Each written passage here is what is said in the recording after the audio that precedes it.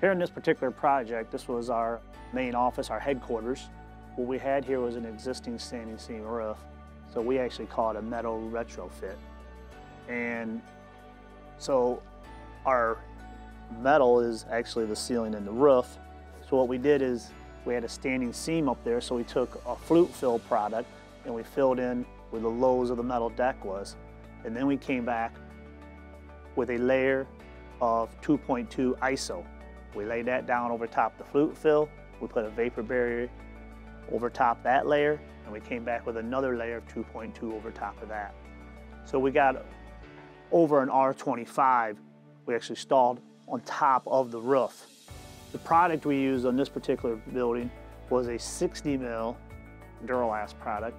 It was a off color of copper, and we installed new gutters on the edges of it, and we built up the rake edges with wood to receive the new two-piece 7-inch metal that we put on the sides of the building.